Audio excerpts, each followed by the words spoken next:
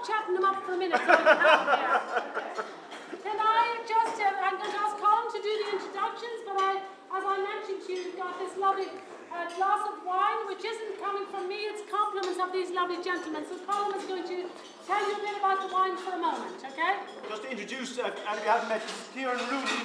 Ciaran's originally from Dublin and is now living in southern Road, south of France since 1998. And he's a winemaker and manager of Domaine, which is the wine you have in front of you. It's wine number 4 on your list, 2006. Irish made, Irish owned. Thank you very much. It's a pleasure being here today. Just to tell you a little bit about the Domaine, we're situated near Avignon, the southern Rhone, at the foothills of Mont Ventoux. Oh, that's on the sheet.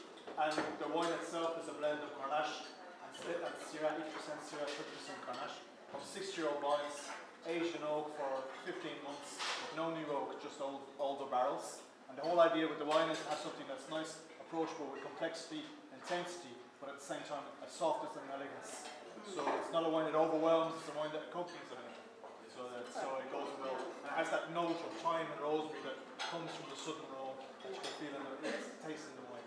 I hope you've all enjoyed your meal. Yeah. It's a pleasure meeting you all. No, hold on a minute. Oh, no?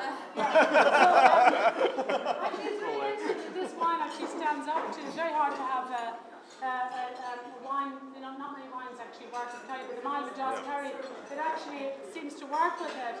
But apart from that, what happened? Did you have a rush of blood to the head or something? What happened to you to go off and make wine? No, a lot of us are having a bit like us. We want to know.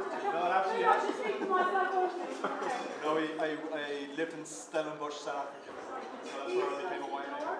So I studied winemaking in Stellenbosch, South Africa, and I worked for oil in Oregon and then in Australia, and moved to France in 1998. The Domaine is owned by another Irishman, a Cookery man, and he took me a job in the south of France, and well, I wasn't really going to say no. No contest. It's not just a curious Irish.